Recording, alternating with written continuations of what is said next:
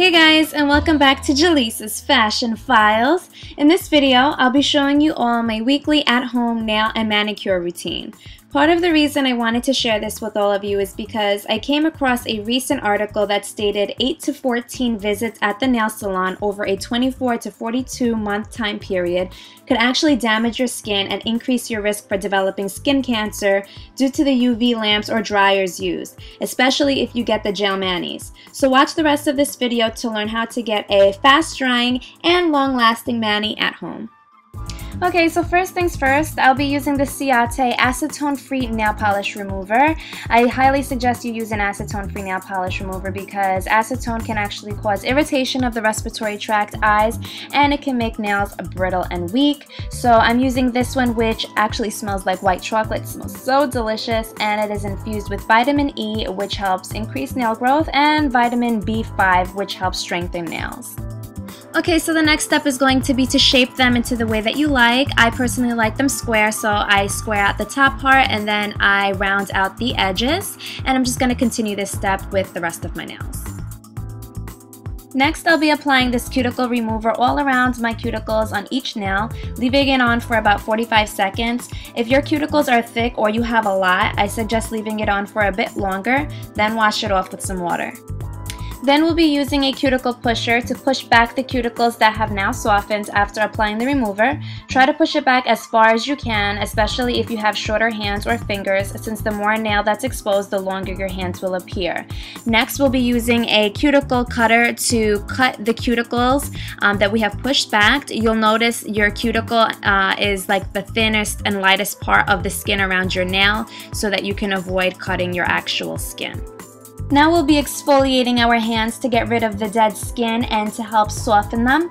I personally love this one by Shea Moisture because it helps with my eczema, but you could of course use some things that you have in your cabinet in your kitchen like sugar and honey. So after we wash off the hand scrub and dry our hands, we'll be using a 3-step nail buffer, first smoothing, then buffing, and then shining. This will actually help the nail polish adhere to the nail, making our manicure last longer.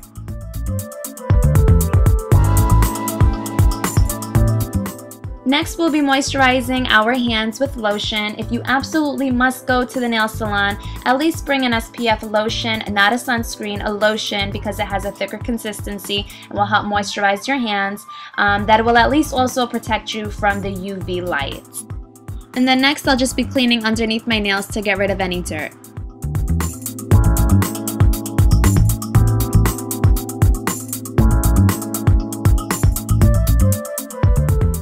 This next step is extremely important, and that's applying a base coat. I absolutely love this one by Orally because I really do feel like it helps the nail polish adhere to the nail and it helps prevent chipping.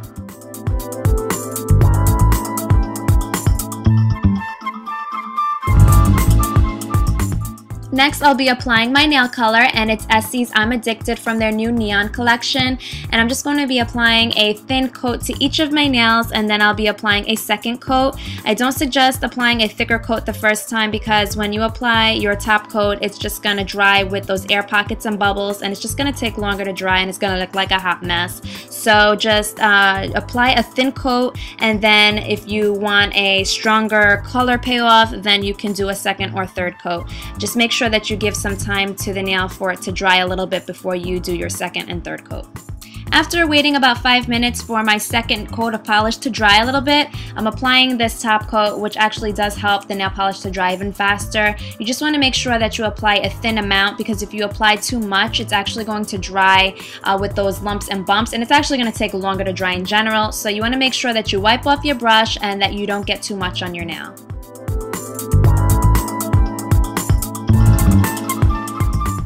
If you're really on the go, I suggest spraying some oil out of a can onto your nails. This actually does help your nail to dry faster, and it's a great alternative than using one of those finishing sprays for your nails that have like all these chemicals in them. So you can just spray oil on them, apply it to all of your nails, and you should be good to go. So that concludes the video, guys. Of course, it's going to take some time to get used to it, but once you get in the swing of it, it'll be fast and easy and safer for your hands and nails. Until next time, don't forget to stay beautiful, confident, and true to your beautiful selves.